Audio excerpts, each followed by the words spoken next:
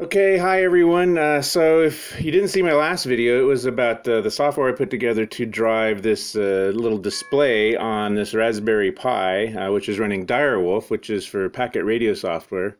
If you're not an amateur radio person, this probably isn't the video for you. But if you watched my Direwolf, not Direwolf, my Direwatch video last time, I kept threatening to put on some little LEDs here, and you can actually see those here, the green, blue, and red LEDs. So I did add those. They're kind of redundant with the red and blue and green and Bluetooth status over on the Direwatch display that's keeping track of Direwolf for us. But I thought I'd demonstrate the LEDs. So you can see the receive is the green light. That one's pretty obvious. If we go run APRS Droid, which I'm going to do here, we can actually connect over Bluetooth.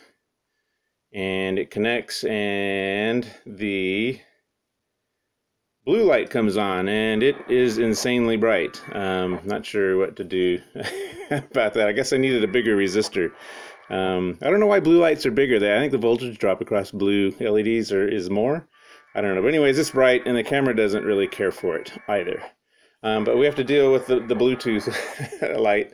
So we are connected via APRS Droid, and I just want to give you an example. I'll just do something real quick over APRS.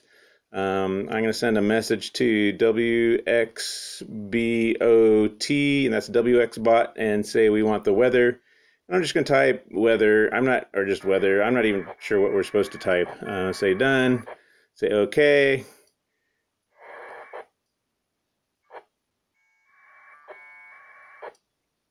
And I'll let the radio speak for itself.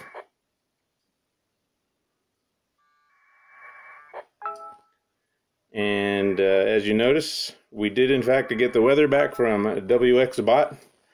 I'm 8 miles east Auburn, California. There's a frost advisory this afternoon. Chance of showers. Chance of showers 50%, and the high is going to be 44. It's kind of cool in cool California, but that blue light's just insane. But anyways, that's a good example of some LEDs that I added to this.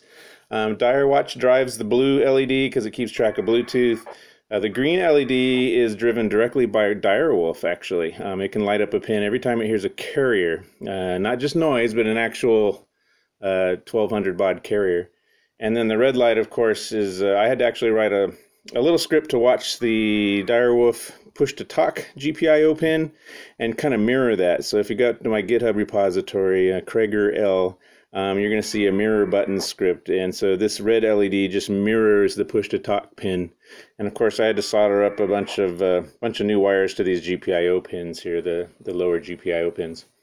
But anyways, you know what I'm going to do? I'm going to disconnect from Bluetooth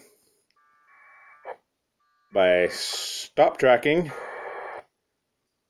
It's transmitting something, probably my position. Maybe.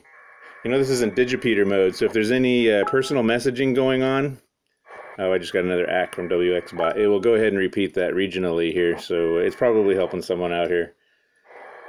And I am going to stop tracking, and we'll see that blue light go out.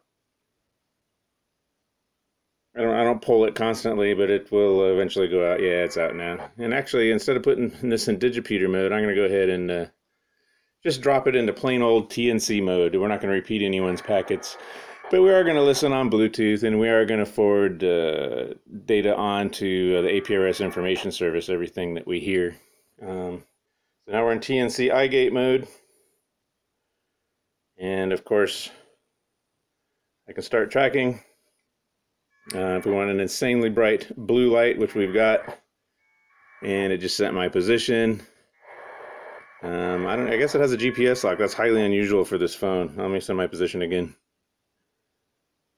And red light. Yeah, I don't think we got repeated. This might be set up for satellite too. I don't know. We didn't get repeated. Let me send it again. There it is. We got repeated. So it's really that simple. So I just wanted to show off the nifty LED lights on this DigiPi. See my other videos on how to actually build one of these, how to drive that little display, maybe do the buttons. It'd be cool to do like a Bluetooth tutorial too, because it's never simple doing Bluetooth with Raspberry Pis. I don't know why they make it hard, but Anyways, that's it. LEDs are in. This thing is working great. This is KM6LYW radio, and I'm clear.